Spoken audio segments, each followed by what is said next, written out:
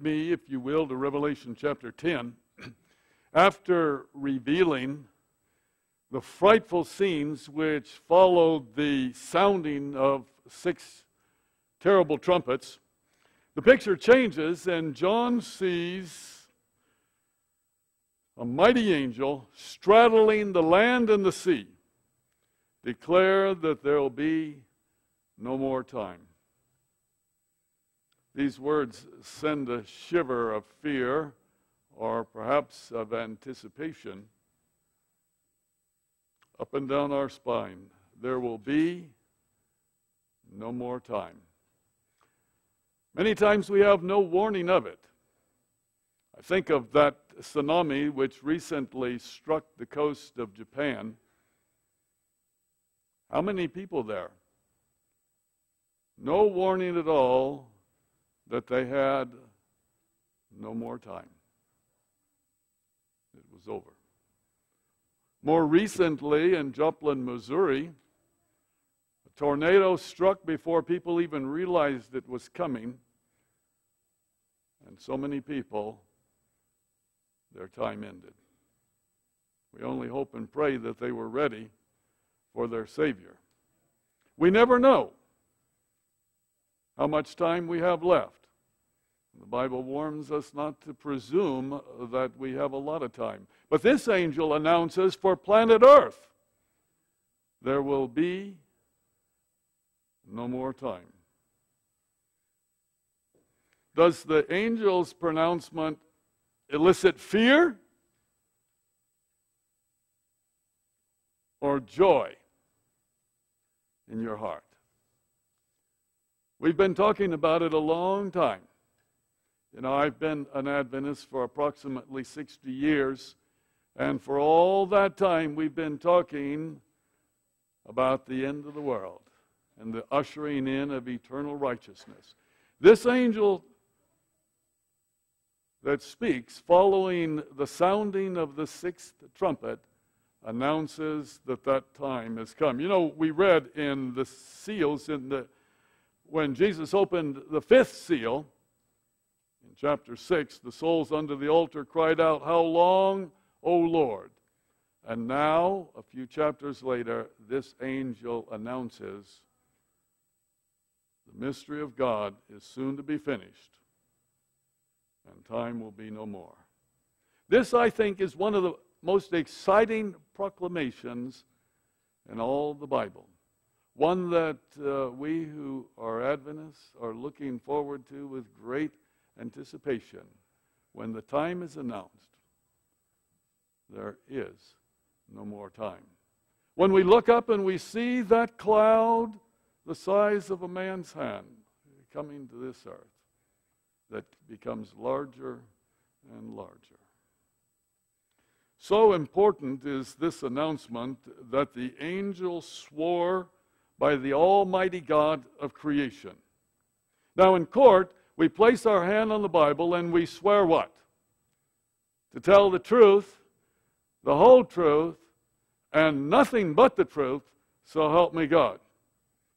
And to do so and then to lie is perjury, a serious offense, punishable, unless you happen to be the president, but we'll not get into that. The angel swears by the eternal God, the creator of heaven and earth and the sea and everything in them. Now, this isn't the purpose of this sermon, but I might remind you that Seventh-day Adventists still believe that God is the creator of the heaven and the earth and the sea and everything in it. And if we have someone watching on the internet, Adventists believe God is the creator. And this angel swears by the creator that the mystery of God is soon to be finished. Now, there is no higher power that one can swear to. Turn with me, if you will, to Hebrews chapter 6.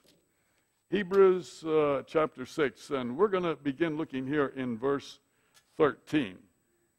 When God made a promise to Abraham, because he could swear by no one greater, he swore by himself. Surely blessing I will bless you, and multiply I will multiply. And so after that, he had patiently endured, he obtained the promise. For man indeed swears by greater, and an oath for confirmation is for them the end of all dispute. Thus, God, determining to show more abundantly to the heirs of promise the immutability of his counsel, confirmed it by an oath. Who's he talking about? Us, the heirs of the promise. That by two immutable things in which it is impossible for God to lie, what did it say? You know, some people ask, is there anything God can't do? According to Scripture, God can't lie. He will not lie. Okay, we go on. We might have strong consolation who have fled for refuge to lay hold of the hope set before us. This hope we have as an anchor for the soul, both sure and steadfast, and which enters the presence behind the veil, where the forerunner has entered for us, even Jesus, having become the high priest forever, according to the order of Melchizedek. Now he says here that God cannot lie. And he has given us this promise that he's coming back again as an anchor to our soul. The young men that were baptized, you may need this anchor. The devil isn't happy when anybody gives their life to Jesus Christ. The devil will bring in opposition. He will bring in everything he can. And I might say to the congregation that let us not be like the devil. You know, the Bible calls the devil the accuser of the brethren. You've heard that? And when the woman was brought in adultery before Jesus, Jesus says, "No, neither do I condemn thee."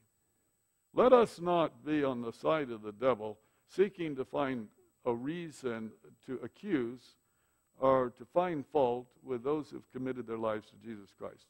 Let us be as Christ and always seek to hold them up before the Lord in prayer. I don't want to hear that anybody is playing the role of the devil in this church. God has promised that very soon the great controversy between Christ and Satan, good and evil, right and wrong, will come to an end. Very soon the mystery of the plan of salvation will be fulfilled. Very soon we will receive our eternal inheritance, our heavenly home. Very soon we will be united with our loved ones who have died in Christ.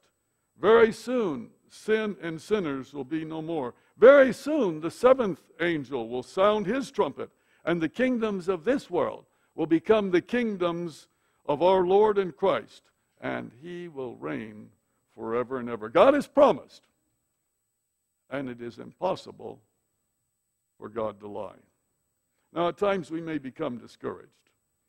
At times it may seem that the devil is winning the battle. At times we might wonder, why do the innocent suffer and die? At times we may wonder why God is not answering our prayers according to the way we think they should be answered. This mighty angel promises us that soon and very soon all the prophecies proclaimed by all the prophets of long ago will be fulfilled. God will come to usher in his eternal kingdom. And the saints can say, Maranatha. We read that in the end of Revelation. That's the promise. But it is not the end of the vision. John is commanded to go and to take a little book. So turn back to Revelation 10. He's to take a little book from this angel. And this angel appears to be Jesus Christ.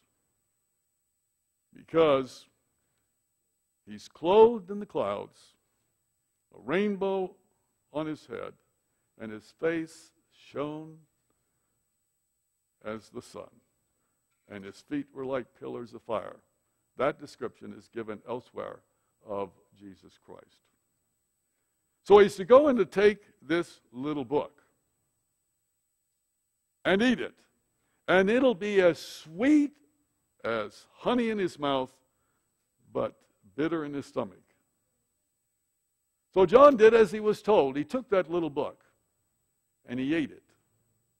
And sure enough, it tasted sweet as honey, but gave him a stomachache. How sweet the gospel is. If we can think back to when we became one of Christ. Can we think back that far? It's kind of hard. But I can remember, and it was 60 years ago for me. Think back to that time when you heard the gospel. You learned that Christ has died for your sins. Your sins are forgiven. God has a place prepared for you in his kingdom. And he's coming back to receive you. It is so sweet. And yet it says,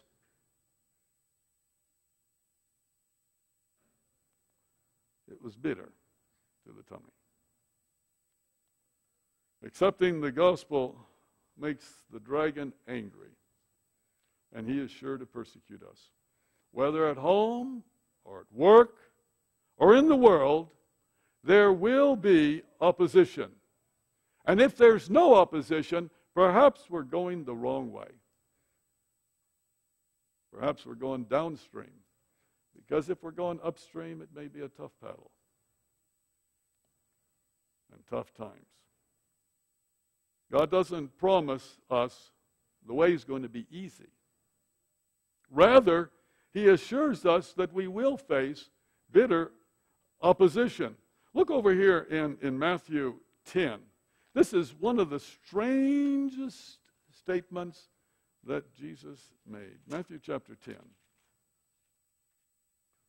Beginning in verse 34, don't think that I've come to bring peace on the earth. I didn't come to bring peace, but a sword. Doesn't that kind of strike us the wrong way? You know, the Prince of Peace. And he says, I've not come to bring peace, but a sword. Why? He goes on to tell us. For I've come to set a man against his father, and a daughter against her mother, and a daughter-in-law against her mother-in-law, and a man's foes will be those of his own household. He who loves father or mother more than me is not worthy of me, and he who loves son or daughter more than me is not worthy of me. And he who does not take his cross and follow after me is not worthy of me. He who finds his life will lose it, and he who loses his life for my sake will find it. Jesus promises us there may be some pretty tough times. The church was already going through it. In Acts chapter 8, if we turn back here to Acts chapter 8. It's right after the Gospels, before the epistles. Acts chapter 8. And verse 1, now Saul was consenting to his death, and at that time a great persecution arose against the church, which was at Jerusalem, and they were scattered throughout the regions of Judea and Samaria, except the apostles. And then again, if you turn over to chapter 12, verse 1, talks about Herod also initiating a persecution. So no sooner had this fledgling church begun than there was persecution against it. 3,000 on the day of Pentecost accepted Jesus Christ, and then Acts goes on to say another 5,000, 8,000 within a day or two. Think about that. Church grew from a little handful to 8,000 virtually overnight. And the devil was angry, and persecution broke out. That's what Revelation is telling. It's as sweet as honey in the mouth.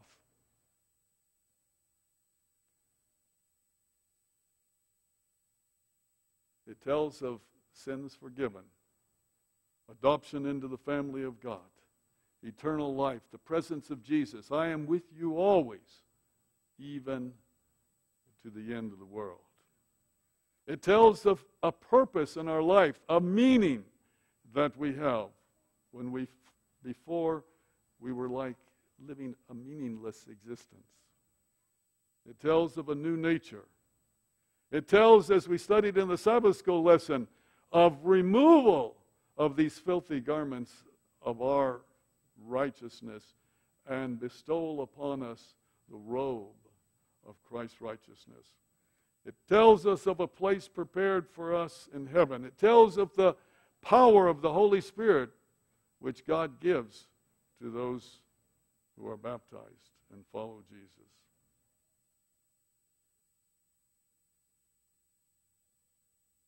The power given to that we might resist the devil and overcome. It tells of a new family, a family of believers who are here to encourage and strengthen us. And in Hebrews chapter 1, verse 14, it tells us of ministering spirits sent to minister unto them who are the heirs of salvation. It is sweet as honey. There's no better message in all the world, even if you were told that you won the lottery, which you won't be because you don't play the lottery. There is nothing sweeter than the gospel. And yet, he says it can be as bitter in the stomach. We've already read about that, haven't we? In the 7 churches, the second church, Smyrna, was a persecuted church. In the 7 seals, in the second seal, opening of the second seal, revealed persecution.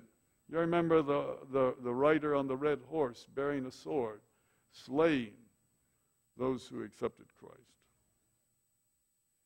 In the next chapter, chapter 11, which we'll get to ultimately, in chapter 11 we read about the 2 witnesses who were slain and their bodies laid in the street.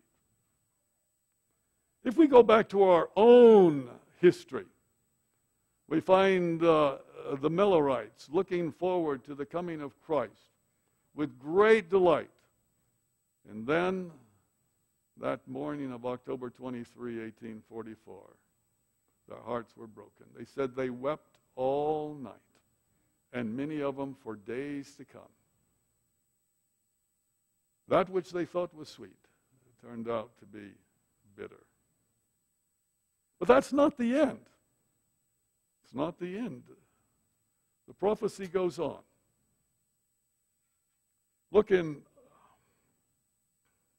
let's see what verse we have here.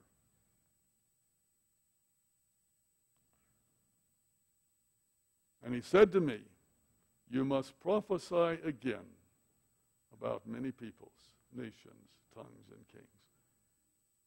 He gives a command. He gives the warning. But he also gives us a commission. And that commission is to carry this message, which we love, to the entire world. Jesus gave that just before his crucifixion. Go into all the world, proclaim the gospel to every nation, kindred, tongue, and people. Revelation 18 pictures another mighty angel. Look at that. And the whole earth was illuminated with his glory. Now, does it say the whole earth except China and India and the Middle East? It says the whole world was illuminated with his glory. We're looking forward to what's to come. You know, the greatest part is not behind us. The great part's ahead of us. And the young people who are baptized, I trust that they will live to see these amazing events that God has prepared. He said, go on again. You may go over some bumps. You may fall. You may falter. But he said, Go on and prophesy again to nations, languages, and even rulers. Jesus tells us that the time is going to come when we're going to be brought in before rulers to witness for our faith. And I trust these young men be among them. I used to think so when I was younger. But I believe that we are approaching these times.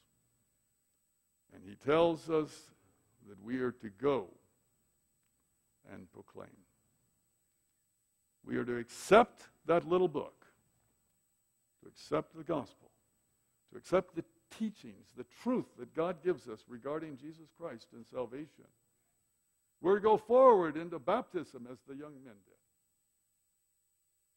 We're to face whatever troubles and trials there may come and not let it get us down.